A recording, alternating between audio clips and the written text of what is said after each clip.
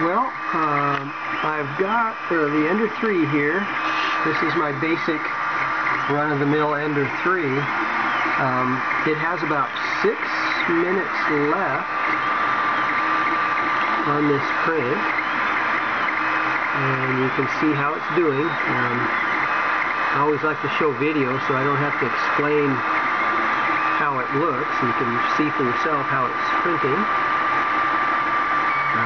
Again, this is just your basic, run-of-the-mill, nothing fancy, no changes to the hot end at all. You can see that for yourself. It's your basic nozzle, your heat sink, your Bowden tube, all the way back to the extruder. As you can see, this is the original extruder. It's the plastic one. Usually if something goes wrong with that little arm right there, some users tend to change the whole damn thing, when in reality they just can keep the body because it's still good. It was designed for this printer, so you don't have to do any E-step changes or calibrations or fixing or adjusting or changing anything. You just change the arm, and you buy a brand new arm and it's never been installed, so it has never been stressed out while it's sitting in the box. So brand new, out of the package, never been stressed on the printer or on the extruder, will last for years. I mean, there'd be no reason for it to be stressed out enough to crack.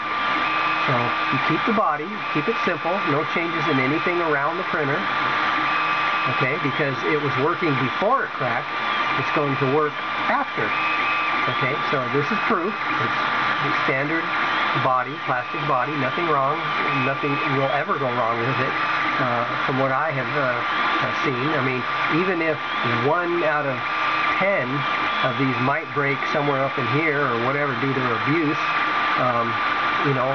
that can be expected. But this has been on here. I've got 6 printers. 4 of them has the original body of the extruder, so I never need to change anything other than the arm. It's just basic. Okay, so also the reason I mount the holder right here, and some people say, oh, that's ridiculous, and they're wrong, because if I mount the holder here, that allows for direct path right here. You can see for yourself right into the extruder. Then they say, well, hell, this is going to hit the holder way up here. Look at this. It's got probably 8 inches between here and there. This print here will never get that high. So for me, just mount it here on the side. Don't have to deal with, printing, little gizmos or gadgets or guides or, pulleys or whatever, when I can just move it over here, keep it simple, keeps it printing. And this is proof. Okay, when you see the bed, this is the bed. Nothing fancy about it. Okay, it's actually so simple, it's easy to troubleshoot if anything goes wrong. Also, just a real quick thing, check it out. Those are the original springs. No way. Yep, there it is. Not the silicone rubber, chunks of rubber. Not the yellow springs. Wow. Amazing, but there it is. Okay, so no need to change what came in the box, as they say.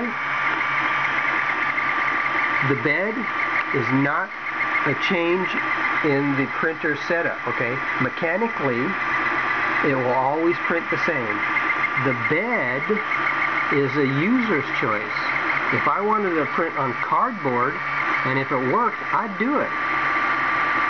So basically, whatever bed you choose is your decision. It's the user's decision. It doesn't change the mechanics of the printer and how the filament is being pushed out. Okay, so this for me works because it has many, many advantages over the traditional whatever other users are using. Because the other ways does not work for me. This works. And the reason I do this, there's another reason which is major for me, is I've never, ever, ever heated the bed. And I can just point that out. I mean, you're a user, you know that this is the set point to the bed. right there. Room temperature. Nozzle right here is 210. Okay, so this is just proof in the doing that how it's printing right now works. Okay, again, nothing fancy about it. There's no wrap, no brim, no messy ass glue stick. There you go. I guess there's not much else I can say. Okay, and another advantage to this is the print removal is so easy, it practically doesn't need me at all.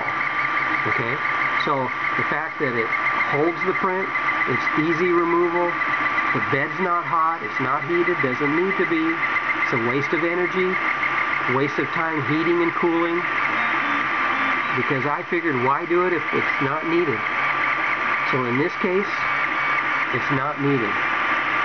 Maybe other people need to do it because, again, I don't know. I don't do it the way other people do it. As you can see, plainly see. Users, I call it the user's advantage right here. This is it.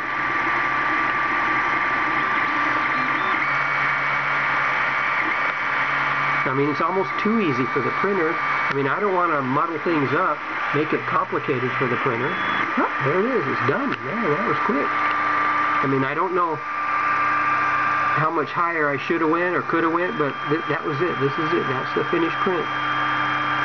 You can see it started well, it printed well, and it finished well. There you go. All right. Happy printing.